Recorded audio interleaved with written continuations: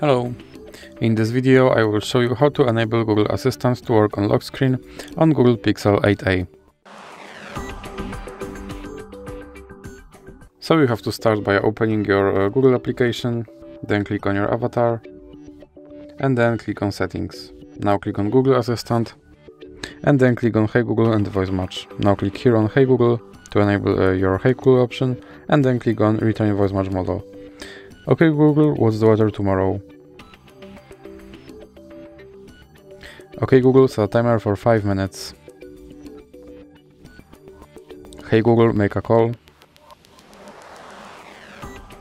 Hey Google, remind me to water my plants every Monday. Now click next, and then click back, and click on lock screen and make sure that this first option stays on. And now let's check if my Google Assistant works on lock screen. Okay Google. And as you can see, my Google Assistant works on lock screen. So that's it for this video. If you liked it, please remember to leave a like and subscribe.